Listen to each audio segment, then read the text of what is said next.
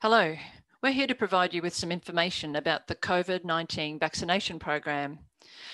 We're hoping to provide you with some reliable information that can help you make up your own mind about COVID-19 vaccination.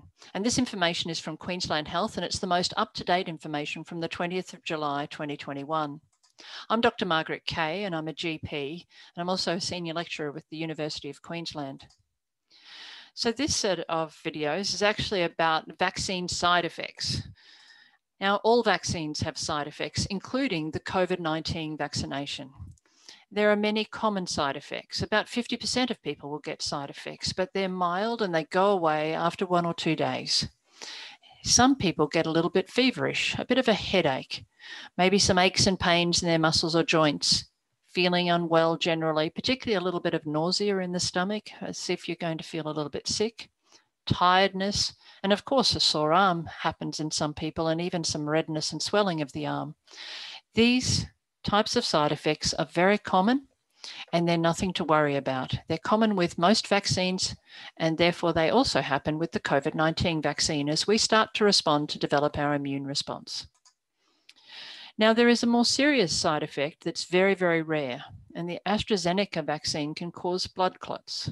So yes, while it can cause blood clots, it's important to understand that it's very rare. And ATAGI have actually said that only people over 60 should actually get the AstraZeneca vaccine if there's very little COVID-19 within our community. It's important to understand that at the moment, the government has more AstraZeneca vaccine available. And when there is a high risk of getting COVID-19, it's important to talk to your doctor about whether you should be vaccinated with the AstraZeneca, even if you're under 60. Blood clots caused by AstraZeneca vaccine are a very special type of blood clot, an immune blood clot. It's called thrombosis with thrombocytopenia syndrome, or TTS. And you will hear people talk about that, and it's important to know about it. But it's very important to put it into the context of how common blood clots are.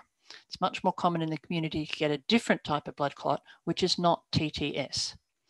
Only about 4 or 6 in every million people who get the AstraZeneca vaccine will get the immune blood clot, and it can be treated.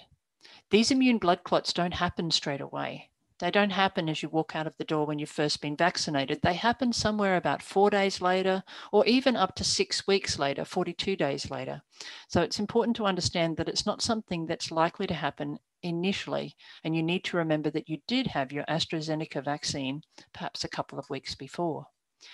If you get this very rare type of blood clot, it's important that you let the emergency services know and go to the hospital. If you have a severe or even a really persistent headache that doesn't go away when you take some Panadol, some funny blurred vision, difficulty with speaking, extreme drowsiness for no good reason, even take a fit or feel shortness of breath or difficulty with breathing and associated with chest pain, a big swollen leg, persistent stomach ache that's really severe, or you start to notice lots of little tiny blood clots forming under your skin. That's nowhere near where you had your vaccine. When you notice these sorts of symptoms, they could be serious, and it's very important that you access help immediately, and you can call 000 and you can get the ambulance to the hospital. If you're not sure, still talk to your health professional about whether or not it is a significant set of symptoms, and then they can guide you as to what to do next. Understanding the risk of blood clots is important. It's very, very rare with the AstraZeneca vaccine to get these blood clots. 4 to 6 in a million, so it's a very low percentage. When you consider that many women take the birth control pill, the oral contraceptive pill, that's got a much higher risk of blood clots, and we often don't talk about that. When we actually see people smoking, they have a much higher risk of blood clots. We often don't talk about that. So it's very important to understand that the risk of blood clotting with COVID-19 infection is extremely high. About 16 or even higher % of people get very serious blood clots when they're infected with COVID-19. So the risk of a blood clot with the vaccine is much, much less than the risk of the disease itself. So is the AstraZeneca vaccine safe, even if you've had a blood clot before?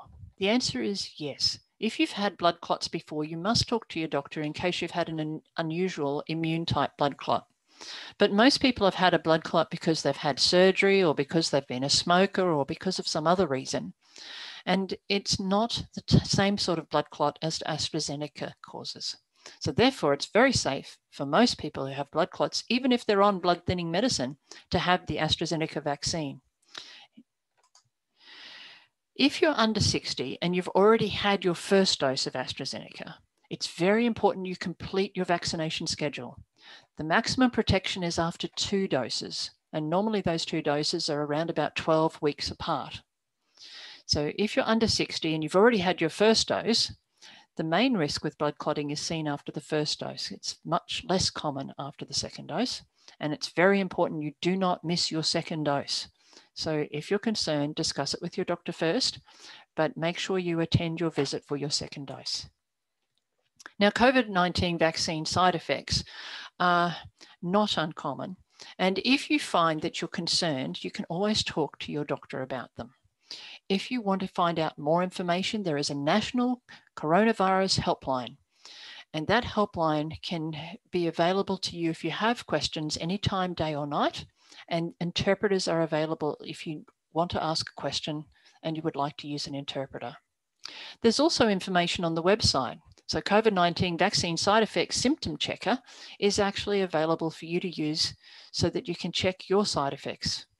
There are no long-term side effects from having the COVID-19 vaccine. So it's very important to understand that if you've got some unusual symptoms, maybe it's something else, not the fact that you just got vaccinated, and talk to your health professional.